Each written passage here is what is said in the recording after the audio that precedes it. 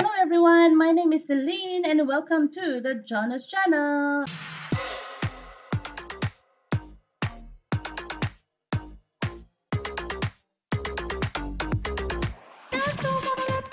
Ayan, so today's video I am going to show you how you can have the go to channel option during your live streaming and tuwing a-attend kayo ng isang live stream. So we know naman that few months ago na wala ang go to channel option, but don't you worry because there is another way for you to be able to have the go to channel option once again. But before ako magsimula, kung ikaw ay bago sa aking channel, please don't forget to subscribe and hit the notification bell para ma-notify ka kapag meron akong bagong upload na video. Bakit nga ba mahalaga ang go to channel option? As a live streamer and a moderator sa mga live stream, meron tayong mga nakikitang nagpa-flooding messages. Nagbababa ng link na hindi naman natin sure kung saan tayo i-direct ng link na yon.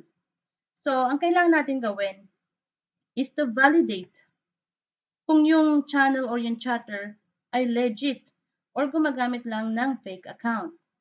Kailangan natin ng isang tool which is easiest and quickest way to validate kung ang isang channel ay legit or fake account. At yun ay ang go to channel option. So ngayon ipapakita ko sa inyo kung paano kayo magkakaroon ng go to channel option. So i-click nyo lang guys yung Google Chrome. Ayan. And then, sa may bandang kanan, merong tatlong dots. Open nyo dyan. Hover sa more tools. Go to extensions. And then sa may bandang kaliwa, merong tatlong lines. I-click nyo. Scroll down. Open Chrome Web Store. And then, dito sa search box, i-type nyo ang go to channel. And click enter. Ayan. Makikita nyo dito yung go to channel guys. Ayan, may nakasalamin, nakasombrero, ang pogi-pogi. Click nyo yung add to Chrome. And then add extension. At sa taas, makikita nyo, nag-pop up na yung, yung icon, go to channel. Ayan.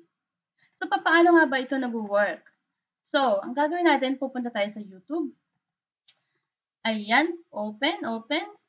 Okay. So, ang gagawin natin guys, pupunta tayo sa isang nagla-live stream. Ayan. Puntahan natin si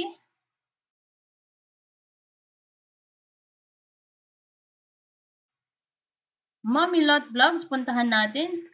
Ayan.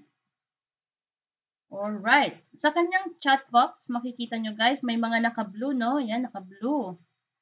So, yung next na aakyat ay magkukulay green. Hintayin lang natin. Ayun, si Blowfish64, nagkulay green. I-click natin dyan, guys.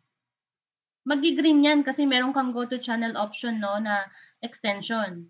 Eto na. Ayan na nangyari. Oh, di ba? Nakita kagad natin ang channel ni Blowfish64. Shoutout sa inyong bonggang-bongga, Blowfish64! So, ayan, guys. Ganyan lang ka-easy kung paano kayo magkakaroon ng go to channel option.